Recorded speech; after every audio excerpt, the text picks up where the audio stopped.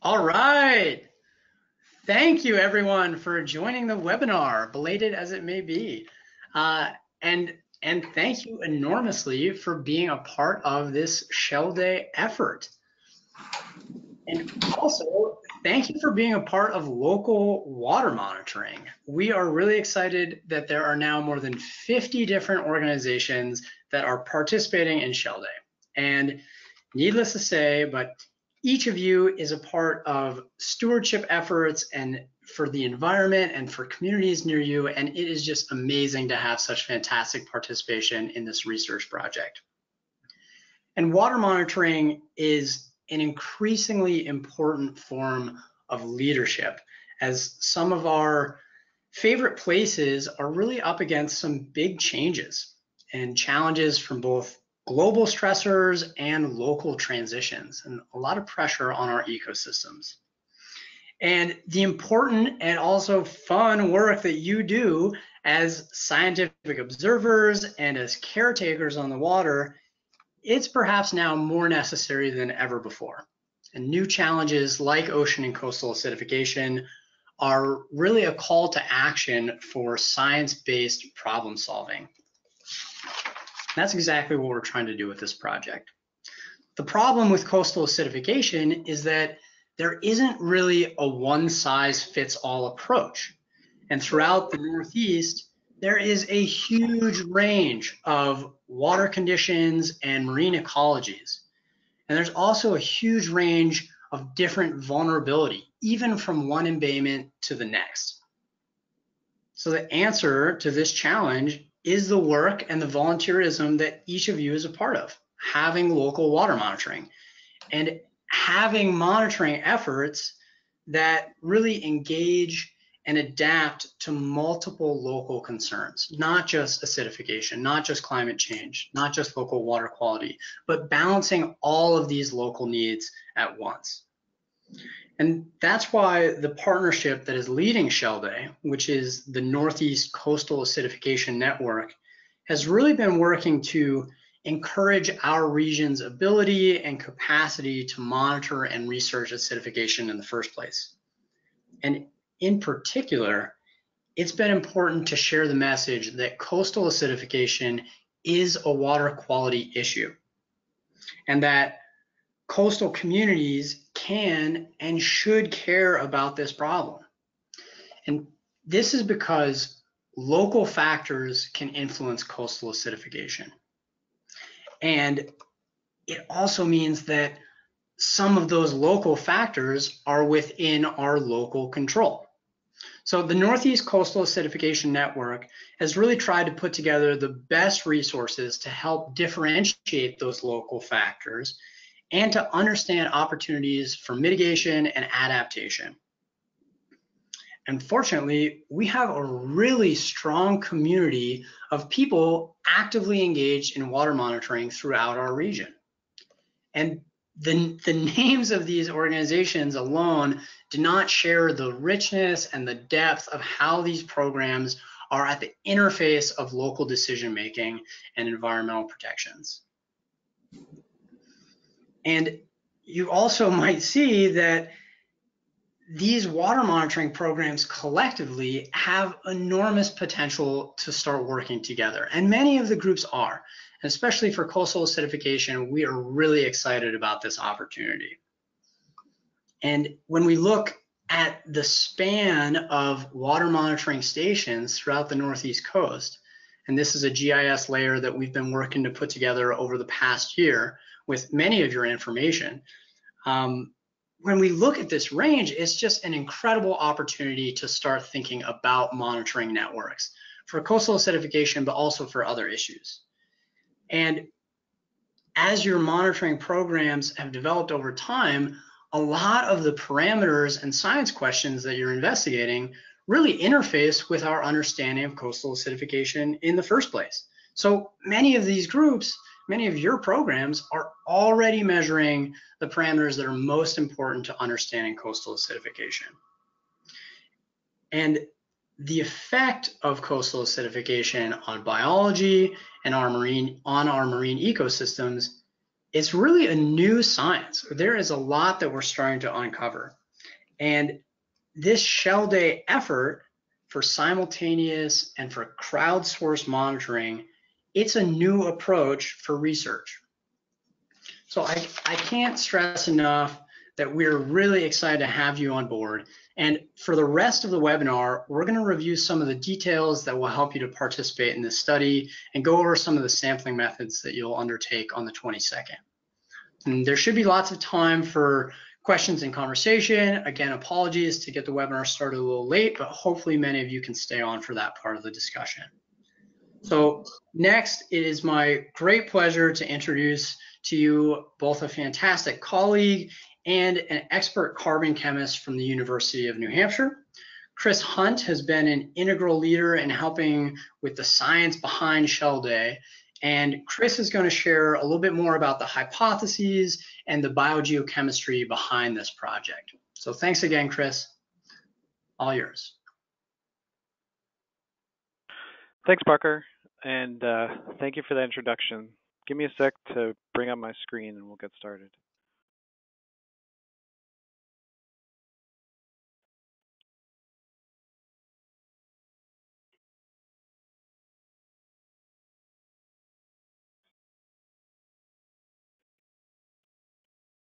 Okay, hopefully everybody can see that all right. So thanks again, Parker, for the introduction. As you said, my name's Chris Hunt, and I'm a research scientist at the University of New Hampshire. And I'm just going to talk a little bit about total alkalinity, which is the primary parameter that we're going after for Shell Day, and why it's an interesting thing for everybody to take a look at, and some of the ideas that we're hoping to explore with the data that will hopefully come out of this effort. So total alkalinity is a chemical definition. It's an umbrella that contains a number of different chemical species. And the technical definition is that total alkalinity is the number of moles of hydrogen ion equivalent to the excess of proton acceptors over proton donors. And there might be some who know what that means. There's probably a lot of people who are scratching their heads. But a much easier way to think about total alkalinity is that it's the capacity of ocean water to neutralize acid. And you can think of it as the chemical buffering capacity of the ocean, or the ability of seawater to resist acidification. You can even think of it as like an antacid dissolved in the ocean. And the reason that total alkalinity is important is that as carbon dioxide in the atmosphere increases, the global ocean pH is projected to decrease. Some projections are very severe. And that can lead to a number of effects on important biogeochemical species. And so the primary mechanism by which this decrease in pH is neutralized is through the levels of total alkalinity. In the ocean, as oceanographers, we have a pretty simple conceptual model of how total alkalinity is circulated through the ocean. And it basically mirrors the calcium cycle. So rivers are one of the primary inputs of total alkalinity into the surface ocean. And together with rivers, you have inputs from sediments and even from volcanic activity. And then you have mixing in the ocean through different layers, and you have movement between surface and deep water, and then you can also have removal as carbonate minerals are formed and deposited on the seafloor. So that's our basic cartoon understanding of total alkalinity in the ocean. But then when I started thinking about how total alkalinity circulates in the coastal ocean, the picture becomes much different. Oh, sorry, I had some illustrations there, but just showing inputs from rivers and from the seafloor, and then removal as materials deposited. But here in the coast, I tried to make a diagram which is extremely complicated and which you should not try and understand as a whole, but just appreciate that in the coastal area, there are many more processes which can influence alkalinity, which can influence this buffering capacity. And understanding where alkalinity might be higher or lower, or where it may be affected by chemical or biological processes becomes a really complex issue, and one that up until recently hasn't been explored very thoroughly, and we still have a lot of gaps in our knowledge about a lot of these processes. A lot of these are still new concepts that are being studied even as we speak. But the main message from this is just that things near the coast get really complicated really fast. And so up till now, as oceanographers, we've had some tools that we've been able to use to estimate alkalinity. So the map on the left shows an assembly of thousands of measurements of alkalinity throughout the ocean. And you can see that some areas are more well studied than others in this assessment. You can see that our area in the northeast is pretty empty. The map on the right shows a more updated version of this. A lot of the same data are in both, and there's some additional data in the map on the right. But the map on the bottom right is a diagram of the most productive fisheries in the world. And I like these three plots because they show that there's a real disconnect between where we have the most information about alkalinity and buffering and potential ocean acidification commissions. Where we have the most information is not where the fish are. And so there's a little bit of a disconnect between areas of perhaps economic or environmental interest and the areas that we as oceanographers have spent a lot of time characterizing. But we have tools, and these tools are evolving pretty rapidly. So one of the primary tools that we have is the observation that total alkalinity tends to vary in conjunction with salinity. So salinity is the level of salt, the level of dissolved ions in the ocean, and the same processes that affect total alkalinity generally affect salinity. And so this is a useful observation and a really great opportunity as oceanographers to fill in some of these gaps. So these plots show a satellite map of salinity on the bottom from the Aquarius satellite, and then computed estimates of total alkalinity on the top plot. And you can see that there's just broad stroke covariance. You can see the same features in both maps. So this interrelationship with salinity offers a lot of opportunities for us. But you can see that even with satellites, when we zoom in on our own northeast area, things get kind of blurry, and there's a lot of information that can still be filled in, especially in the coastal area. So zooming in even further, these are data that we at UNH have collected here in the southern Gulf of Maine, along with some of the published relationships between salinity and total alkalinity. And you can see that some relationships fall pretty closely on our observation data, and some of the other published relationships are further away from our observations. So some of these tools seem to work well for our particular area. Some seem more limited, but all of these tools are based on limited data and tend to be sampled further away from the shore. And so right now, the best assembly of data that I've seen comes from a series of 4 cruises that have been done up and down the East Coast in 2007, 12, 15, and 18. They get pretty close to the shore, but they're still mostly concentrated in this cross-shelf gradient. But we're starting to move, as oceanographers, we're starting to move closer and closer to the land.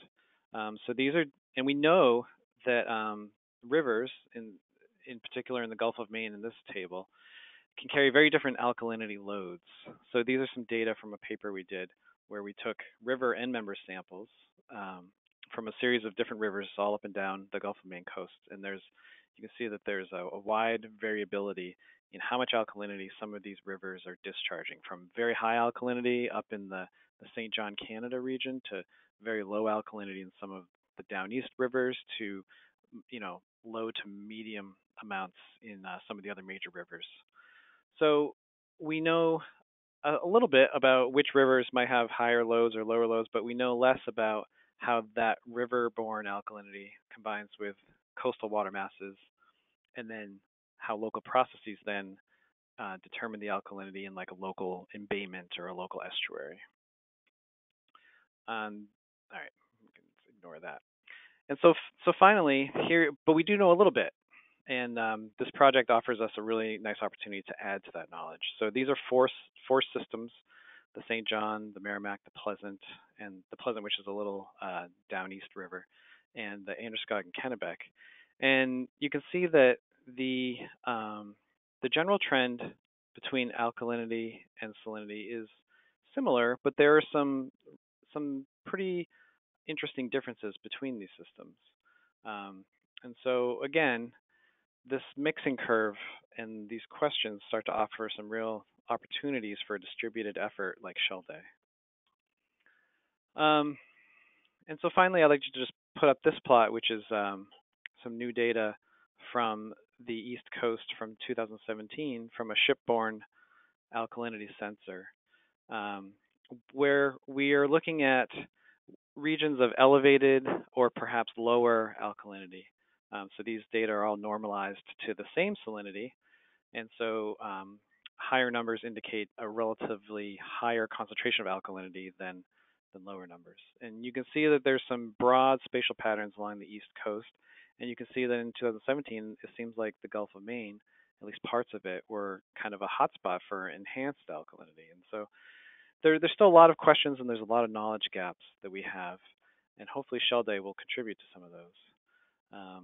Hopefully Shell Day will allow groups to put alkalinity into a local perspective.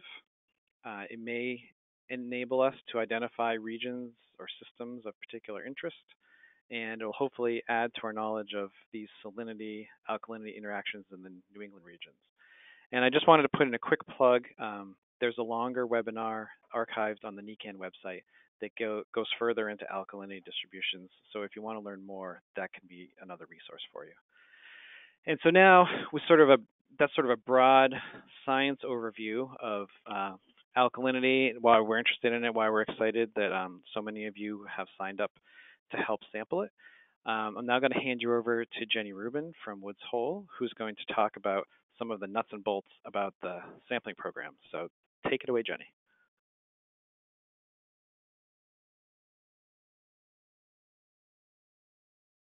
Awesome. Thank you so much, Chris and Parker, for that great introduction. Hopefully everybody can see my screen and hear me. So as Chris mentioned, my name is Jennie Rheuban. I am from Woods Hole Sea Grant and Woods Hole Oceanographic Institution. I'm going to talk a little bit more about sort of the details about Shell Day and the actual sampling that we're asking you guys to do.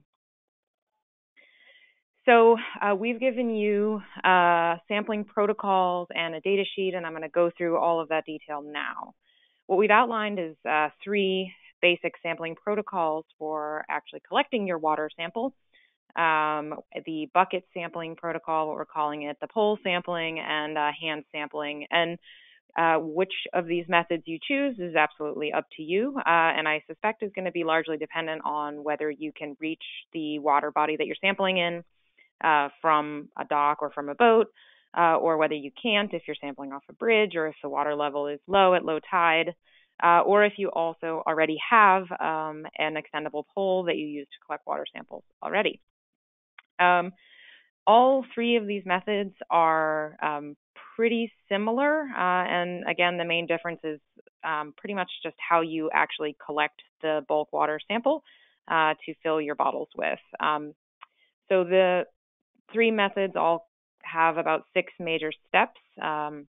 We're asking you to measure temperature and salinity either in the water body itself or in the bulk water sample you might collect from a bucket. We're asking you to rinse whatever apparatus that you might use to collect your water sample. We're asking you to rinse your bottles for total alkalinity 3 times, fill the bottle, put that bottle on ice and in the dark, and fill out your data sheet with all of the important information. So I'll go through this in a little bit more detail in a couple of slides. We're asking groups to collect samples at low tide, at mid tide, and at high tide. And that's a pretty significant time commitment, and we're incredibly appreciative of everyone for their willingness and their excitement in participating in Shell Day. The typical tidal cycle might have you guys collecting these water samples over the course of about 6 hours. So, you need to be prepared to, go back out to your field site multiple times over the course of the day. We're also asking that you collect duplicate samples at low tide and at high tide. And I hope everyone should have received by now or will be receiving shortly sampling packets from your regional coordinator, which should have 5 bottles in them that are pre-labeled and will be used for your Shell Day sampling. Okay, so just a brief list of things you'll probably need when you go out in the field. You'll need a way to collect your water. So depending on the method that you're using, you might need a bucket, such as a 5-gallon bucket you might get from a home improvement store, an extendable pole that you might already have, or if you want to make one, we've also included in the protocols some instructions for how to fabricate one. You'll want to bring out your 5 sample bottles. That'll be 5 samples per site. You'll need instruments for measuring temperature and salinity, which with whatever method that you are planning to use. You'll need your data sheet as well as your sampling protocols in case you wanted to refer back to those for reference. You'll need a cooler that's full of ice, and that's really important because we need these samples to go immediately on ice in a cooler after collection because we want to inhibit or reduce the amount of biological activity that might happen within the sample before it makes it to the lab. You'll need a pen and pencil to write down all of your data on your data sheet. And if you have a camera or, you can use your phone, please take lots of pictures. We'd love to see what your field sites look like. We'd like to see, you guys out collecting your samples. We plug you guys on social media, and really, it would be really exciting to see where all of these data are being collected. So we've created a video that follows the bucket sampling protocol as a how-to for sampling on Shell Day. And I will hand over to Emily to show this video.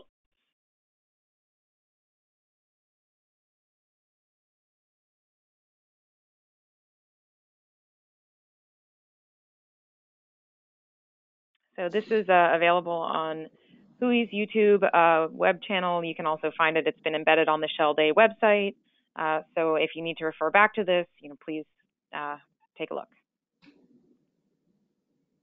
Thanks, Jenny. So right before I hit play, I just wanted to say that the quality of the video might not be perfect because we're showing it through the GoToWebinar platform. You should be able to hear it just fine, but the visuals might be a little bit staticky. But again, just as Jenny said, it is currently up on the Shell Day page, so you can refer back to it at any time. So I'll hit play now. Today we're here in Woods Hole, and I'm going to be showing you how to collect a water sample for total alkalinity for Shell Day 2019. So the first thing I'm going to do when we get to our field site is measure the temperature and salinity of our water body. I'm using a multi-parameter data sonde, so I'm going to be collecting temperature and salinity out of the water body itself. Okay, it's really important to make sure we know the time that we collected that measurement. So I'm going to write that down on our data sheet. We're going to be using the bucket sampling protocol today. There are other methods you can use for your water sampling protocol, and that information can be found on the Shell Day website. Okay, the first thing we're going to do is rinse our bucket. We want to make sure we avoid cross-contamination between samples. So we're going to take our bucket and fill it roughly a quarter of the way. We're going to mix our water around, swirl to rinse the bucket, and then dump that water downstream of where we're collecting our sample. Once your bucket is rinsed, we're going to fill the bucket, and that will be your water sample for shell day. If you're using another method for measuring temperature and salinity, you should collect that temperature and salinity measurement from the bucket now. To collect our water sample, we're going to take our pre-labeled bottle, and we're going to rinse this bottle 3 times. We're going to put it into the bucket with the lid on, open the lid underwater, let that bottle fill. We're going to dump out about half of that water, put the cap back on, take your bottle to rinse, and dump that rinsed water out. We're going to repeat those rinses 2 more times for a total of 3 times. Okay, now we're going to fill the bottle for our water sample for total alkalinity. So again, it's going to be the same as if we were rinsing. We're going to leave the cap on, put the bottle into the bucket, open the cap, let the bottle fill, and dump a small amount of water out to allow for headspace for thermal expansion of your sample. Then we're going to take our water sample and put it immediately on ice in a cooler. And if you were collecting samples at low tide or high tide, which would have duplicate samples, you would collect that duplicate sample out of the same bucket that you've already collected your first sample out of. Then we're going to fill out the rest of our data sheet with our temperature and salinity information and our bottle number. The sample will be stored overnight in the dark in your cooler and transported on August 23rd to the participating lab open house for dropping that sample off. Thank you for participating in Shell Day 2019.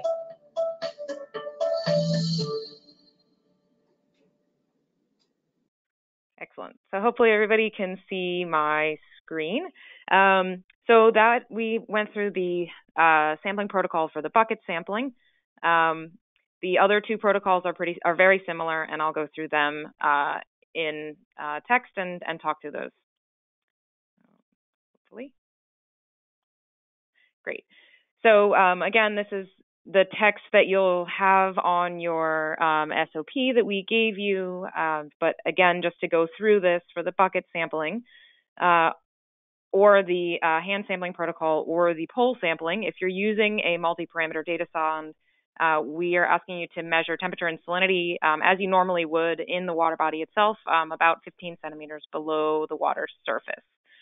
As I said, it's important to rinse your sampling apparatus, so either that's the bucket or the pole.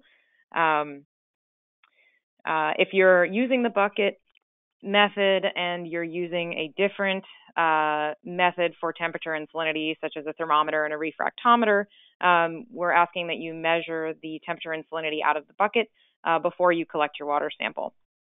Then you'll rinse the sample bottle, keeping the cap on, and dump out about half the water after you fill it, and dump that water out. Shake the bottle to rinse, and dump that out, and you'll repeat that rinse 3 times.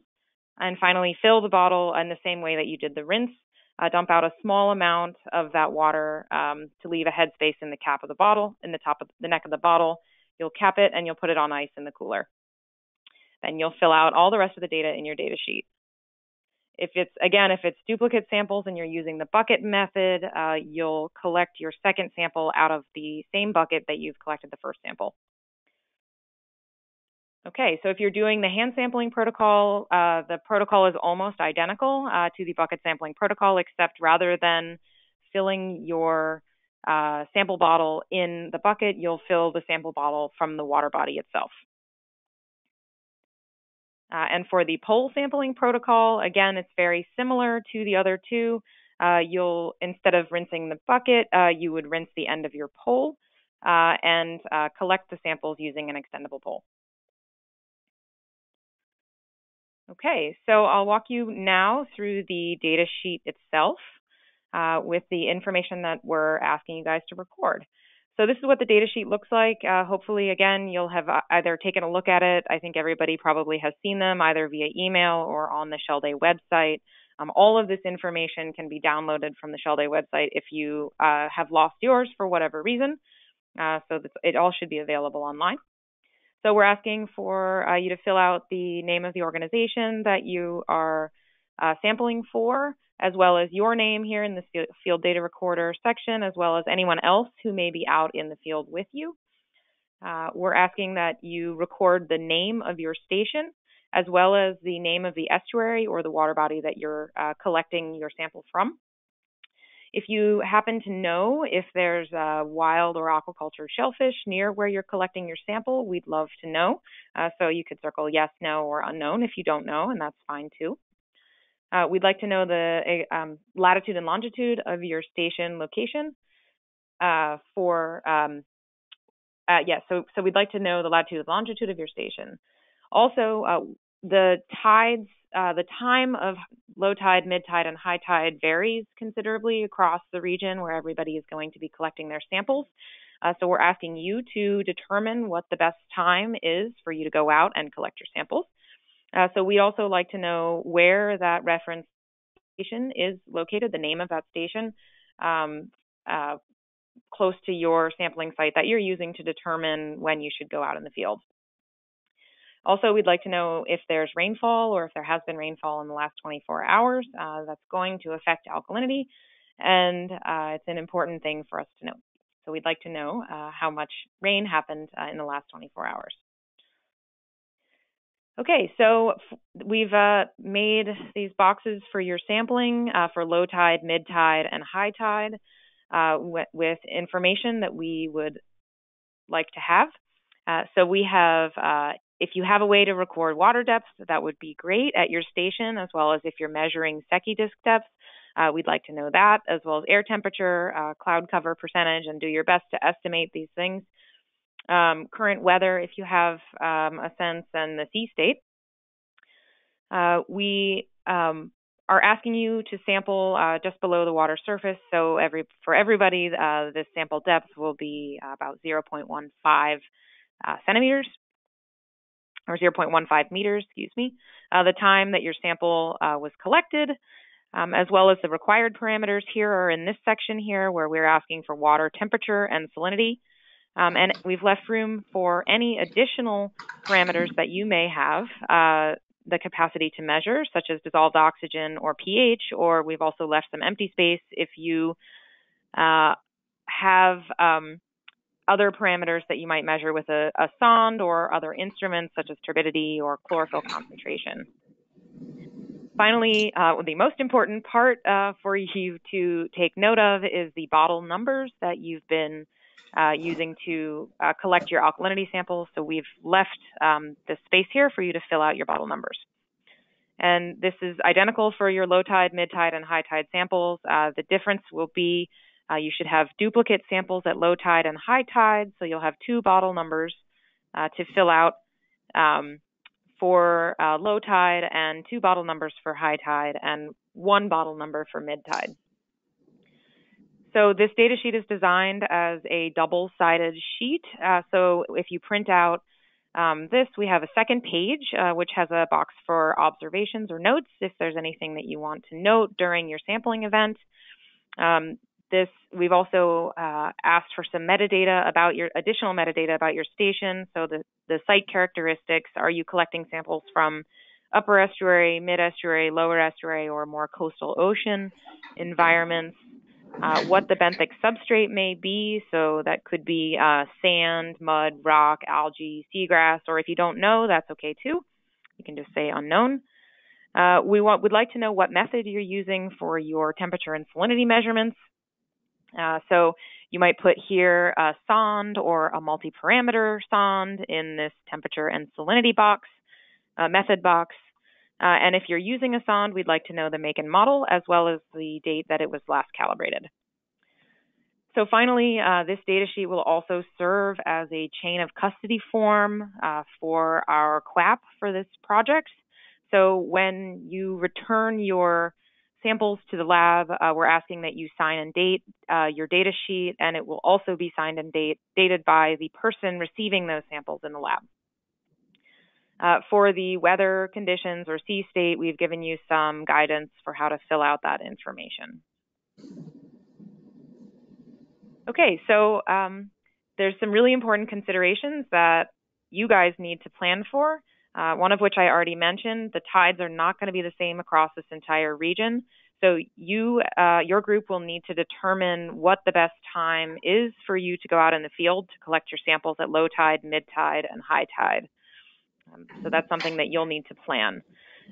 Also, if there's rain that happens on shell day, it would be unfortunate or sad, but it still provides us some really important information, and shell day will still happen even if it's going to rain. But we're asking, please be safe if you're going out in the field in the rain. Docks that are covered in algae can be very slippery, and be smart about inclement weather. If there's thunder and lightning, you probably don't want to go out in the field if that's the case. We really want shell day to happen, and we really want everyone to go out and sample. But more importantly, we want everyone to be safe. So, please be careful and in determining whether or not it's safe to go out in the field.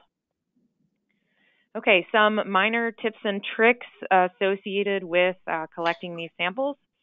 It wasn't in the video, but if you have access to latex or nitrile gloves, we would encourage you to wear them while you're collecting your samples to minimize contamination. Total alkalinity is a pretty robust parameter and pretty tough to contaminate. So if you don't have them, it's not a big deal. But if you do, of course, it can help reduce that uncertainty. Try to keep your data sheet as dry as possible. This data sheet has some really important information on it that we won't be able to reproduce if it gets lost or destroyed. So keeping it dry can really help reduce that possibility. As I mentioned, it's really important that your samples stay on ice and in the dark. So after you've collected them, immediately put them in a cooler and on ice, and keep them in the cooler in the dark until they're returned to the lab. If one of the labs we're going out and collecting samples, we might take these samples and very shortly afterwards fix them with a poison that would completely inhibit biological activity. This won't happen until your samples get brought to the lab. So in order to reduce that possibility, we want the samples to stay cold and in the dark. The boxes on the data sheet are pretty small for filling out that information. So if you can, try to use a pen or a small pen or a pencil rather than a fat-tipped one like a Sharpie, which could be tough for us to read and interpret. And if you can, try to write legibly if possible. I know sometimes things can be tough in the field, so we certainly understand. And finally, make sure that you know what the plan is for how your samples and your data sheets will make it back to the partnering lab. If you don't know now, get in touch with your regional coordinator, and that person can help you determine where your samples are supposed to be going and what time those samples should go back to your partnering lab. So in case you were wondering, as Parker mentioned earlier, there's more than 50 groups that are participating in Shell Day, which is pretty amazing. This is the extent of the Shell Day sampling, which I have so far, although not all of the station locations have been reported yet, so we're still missing that information from some people. So if you haven't sent your site locations to your regional coordinator, please do. We'd love to have this information before Shell Day happens. But I mean, this extent is so incredible from Long Island Sound all through coastal Maine, and this is really amazing. I just want to say thank you to all of you organizations for being willing and excited to participate in Shell Day. This is really, really cool. I think with that, I'd be happy, I think we'd all be happy to answer any questions you might have. Thank you so much, Jenny. I'm going to leave you as the presenter, if you don't mind, just in case we need to go back to any sampling protocols or to the data sheet after a question. Sure. Yep, that sounds great. Okay, so the first one is more of a comment. So it asks us to emphasize that putting samples on ice does not mean freezing them. It just means keeping them cold by putting them in a cooler full of ice. Yes, thank you. That is very important. Please do not put your samples in the freezer. Just put them in a cooler full of ice. Right. Next one is, what if they haven't received a sampling kit yet?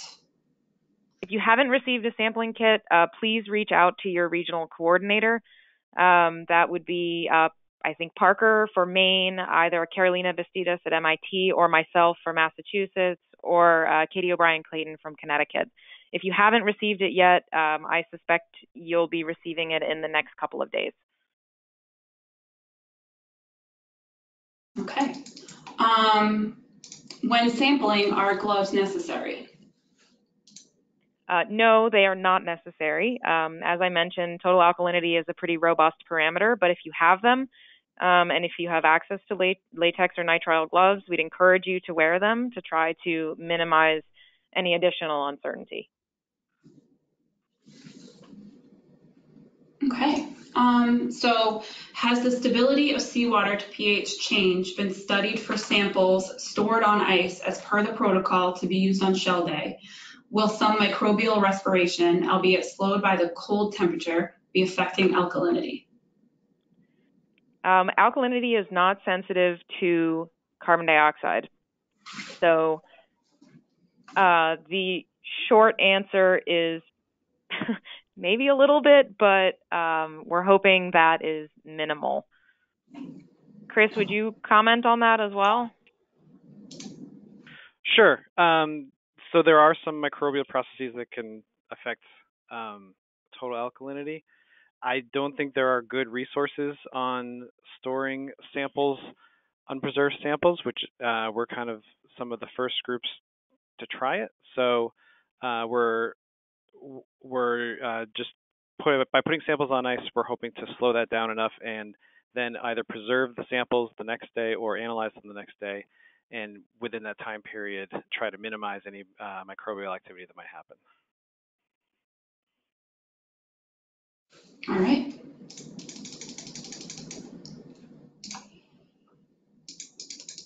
Okay, so this next one says, we were going to sample from the shore, which means it's not a single GPS point since we have to move with the tide. Is this not ideal? Should we pick a single location that will have water at low, mid, and high tide? That's a tough question. I think your site choice, some of the guidance we're using for helping people choose their sites is if you have a long monitoring history at that particular location, I would stick with that field site. So if you have been collecting samples from that location for a long period of time, I would try to stick with that. If you have other sites that are easily accessible that you've been monitoring that might be from a dock at a fixed point, we could, you might want to consider moving that. But I think if it's okay for now for that site.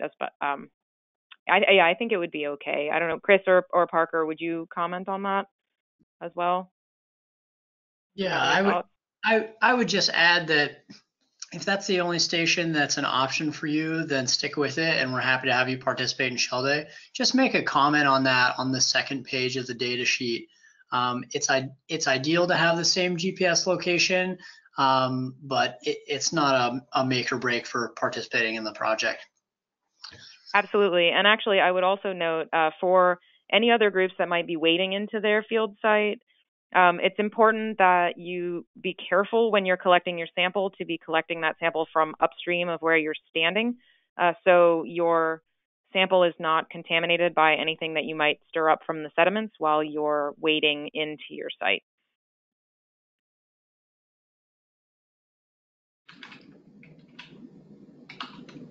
Okay, to do a shoreside station, the depth will be the same for high, low, and mid tide. Is that okay? So I think that's kind of the opposite of the previous question.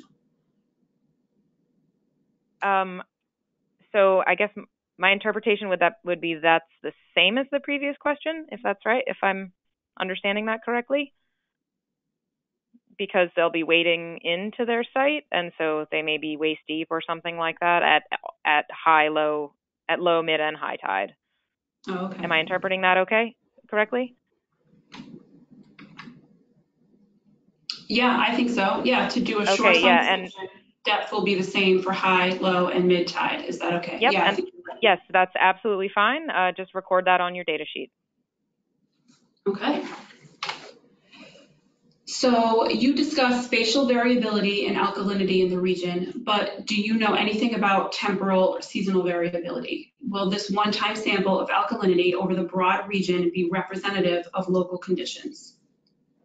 So I'll start on that question and then I'll pass it over to Chris Hunt. It's a really exciting part of this project. Shell Day will not in its entirety categorize the whole system across the Northeast. But we do suspect that there are some pretty consistent seasonal patterns. And so it's been discussed in the past that this type of simultaneous sampling could be oriented at certain key times of the year. And part of the reason we picked this time in August is we usually see kind of a unique signature between respiration and coastal acidification processes in this time in August. So it's an exciting time to see what those conditions look like. But we expect that those conditions and that potentially that relationship between salinity and alkalinity would change. For example, in the spring when you have a lot of snow melt and maybe rainfall, we'd expect to see something different.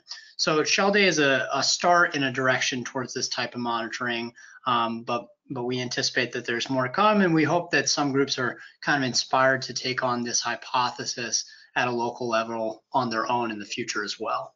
But Chris, would you want to add to that? I think that, Parker, you really captured it there. I don't think that this one sampling event will fully characterize any particular system or any region. It's just going to give us, like you said, a snapshot.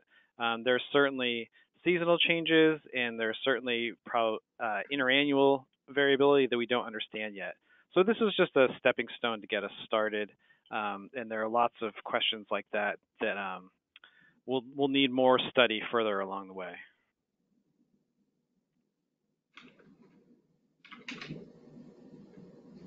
Okay, so this next question looks like it refers to the data sheet where it says reference tide station. Is that the name of the station that your local tides are based on? Yes. Okay, so it says, as an example, Castine's tide predictions are based on the Eastport tide gauge. Do you want Castine or Eastport as the reference location? So the name of the tide station itself. I would say the name of the tide station itself, if that does that answer your question? Yeah, it might be the case that, or often it's the case that since you're out on the water and know these systems really well, you'll identify places where the actual high and low tide are pretty different than the tide station nearby. So, if you are very confident that you're spot on the high and low tide for that day, just add that into the comments box and still put the tide station that's nearest to you, just so we have pretty consistent reporting on the project at the end. Okay, so how would you like the bottles to be labeled? The bottles should be labeled already, so they'll be pre-labeled, hopefully, when you get them from your regional coordinator, and you do not need to do any additional labeling on the bottle. Perfect. If we are collecting duplicate samples to analyze with our students to compare with the certified lab results, can we bring them to the event on the 23rd and have the fixative added there at the same time the official samples will be fixed? In the case that they don't have any mercury chloride in their current inventory. Do these groups have the capacity to safely dispose of samples that have been poisoned with mercuric chloride? Yeah, I'd say that that's probably a question for your regional coordinator. So either reach out to me or Carolina Bastidas and Jennie or to Katie O'Brien Clayton, and we'll figure out exactly which lab you're going to be working with after Shell Day. And we can kind of do that more on a case-by-case method. But really exciting that you're getting some students involved, and thanks so much for kind of broadening the impacts of this work. Great. So this particular person that asked the question says that they do have that ability to dispose of them after, but that's a good point that you should contact the regional coordinators as well. Okay, let me just go back up.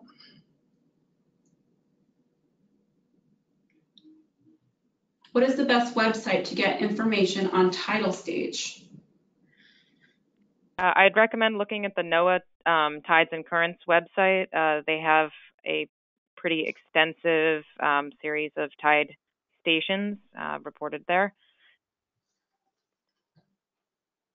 Emily, can we put a link to the that on the Shell Day website? Yeah, definitely. So you'll be able to get at that resource easily from the Shell Day website. Okay, the next one. Would we be able to substitute conductivity for salinity? Otherwise, we can borrow someone else's unit for the day for salinity. If it's possible to borrow someone else's calibrated unit, that would be ideal.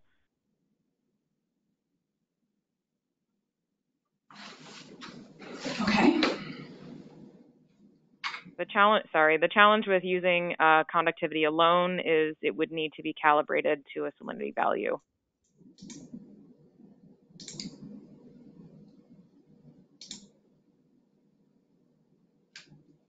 Okay, so how close to high or low tide time is acceptable in the case that someone is going from one site to a second?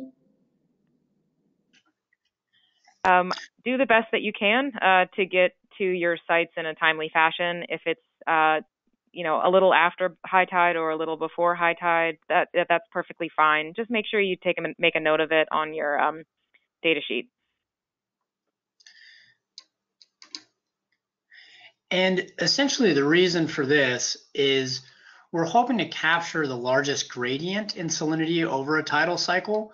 And so the best that we can estimate that range between high and low tide will help us to see if we see a stronger relationship between salinity and total alkalinity. So if it means driving like a maniac to get from one site to the next, you don't need to. The largest time frame that we've said is allowable is up to an hour, but we're really hoping that people can try to hit those tidal cycles spot on as best as they're able.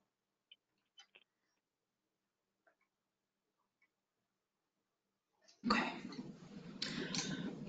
So this one says, we're in a harbor group that tests water in PJ Harbor. Would it be better to choose a location in Long Island Sound rather than in the harbor or embayment? No, it's perfectly fine to sample in a harbor or embayment. I think that's absolutely fine location. In fact, most of the samples I suspect are coming from, for locations where I haven't been in contact with groups, but I suspect many of these samples are coming from harbors or embayments. Okay. And as we're maybe getting towards the kind of latter half of the questions or the tail end of the questions, just to remind folks that this is really the start of a conversation, and all the science and staff that have been involved through NECAN so far are really excited to talk with you about this project and other questions that you have around coastal acidification. So don't hesitate to reach out through email or over the phone and start to kind of build this network. Yeah, good point. So the next one is similar to one that we've received. Is there a time range when we can sample? For example, if low tide is at 10 a.m., is there a range around 10 a.m. that is acceptable? And Parker, you just said up to an hour is okay, but as close as possible is ideal. Yeah, that's great. Yep.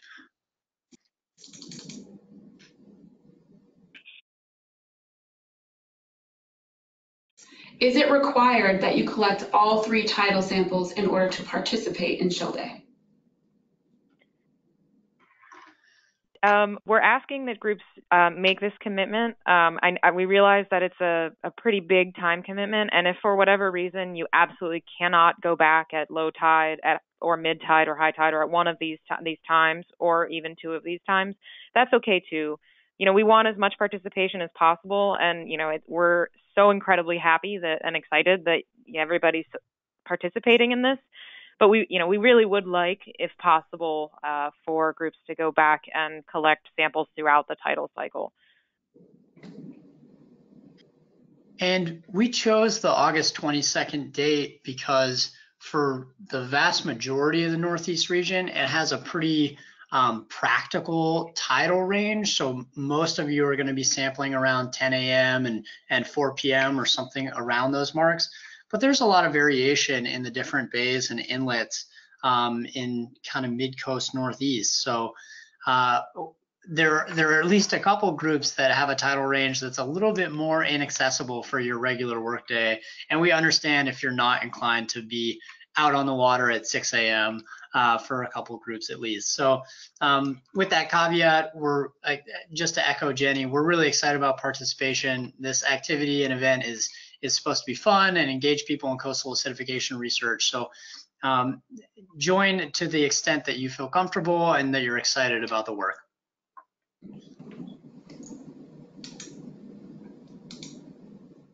If we are sampling from a floating dock, do we need to note the total depth?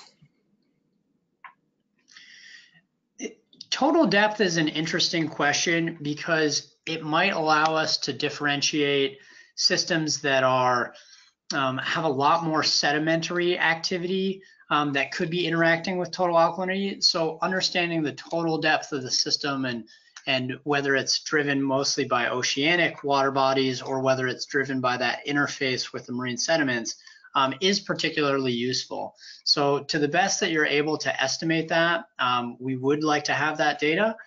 If you don't have the instruments to measure it directly, even some coarse estimates would be helpful for us. And just take a note of that on the data sheet as well.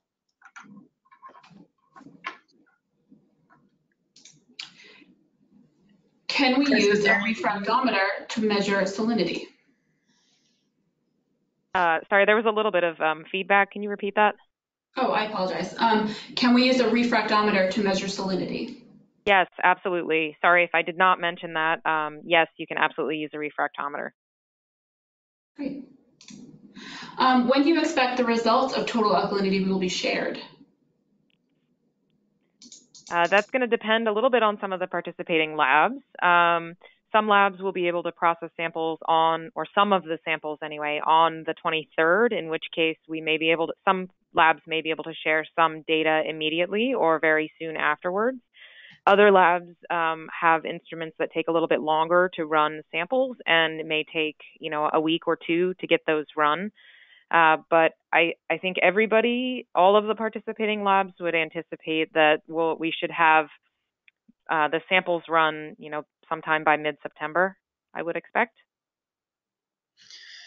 And then to add to this conversation is having the results and the data from the 22nd is a little bit different of a question from having our full interpretation of the data. And with such a diversity in what parameters are going to be measured at each site, we're really excited to see about what types of answers and questions come out of the data set that comes from Shell Day in the first place. So we're hoping to bring you on board for that conversation and to have you involved in data interpretation and different steps of how we're looking at the information. So I would anticipate that we'll have some more webinars or conversations down the road into the fall. And essentially just really excited to see what we get from the Shell Day project.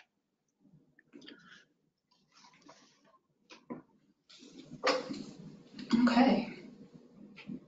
So the next one, we do just have a couple questions left. I realize we're close to time now, but there's just a few left. Will all samples be poisoned with mercuric chloride before delivery or just some? Our lab, Justin Reese, I believe that's Northeastern, will be measuring DIC from these samples, and DIC is more heavily impacted by microbe respiration than alkalinity.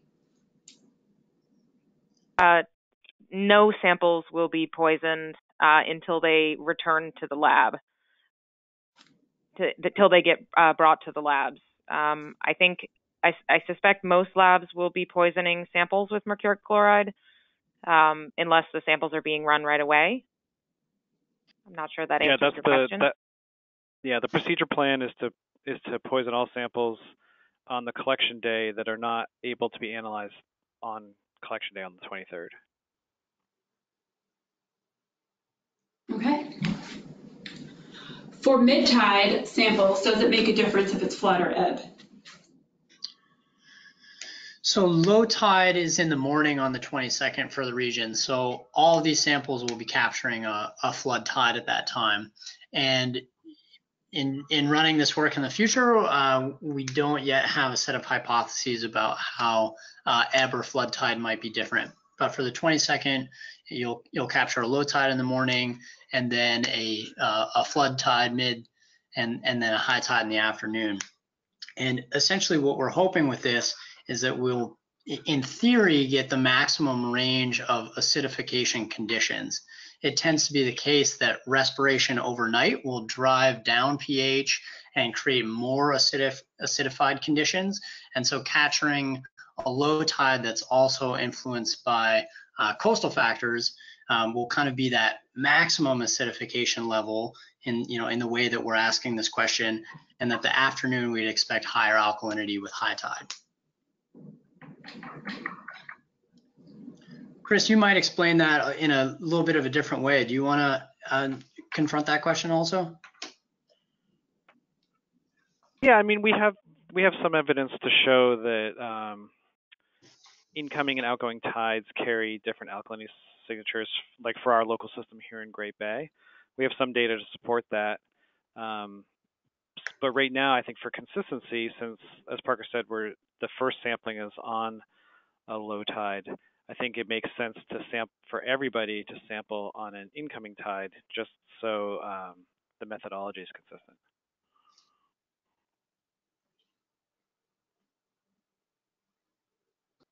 All right, so we have 2 questions left.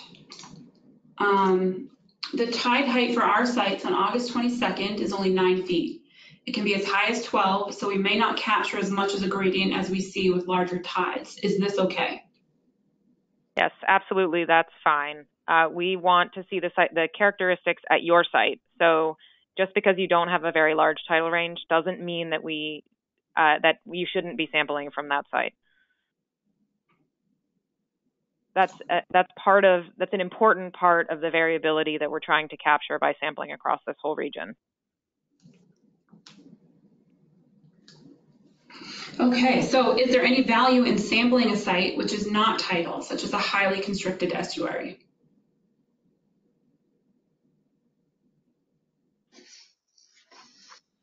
That's a tough question. I would say unless you've already chosen that and have planned on that type of a site, I think for consistency for this particular sampling event, it might be, you might want to sample a site that is tidal if you have them. If you don't have another sampling site to choose, it's perfectly fine to sample at a site that is not tidal. Chris or Parker, do you want to comment on that also? Yeah, this is Chris. I think for this effort, more is better than less.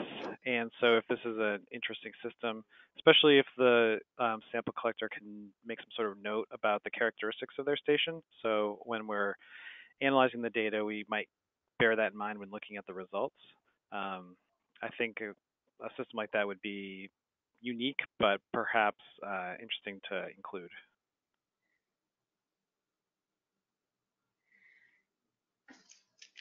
All right, well, that was our last question.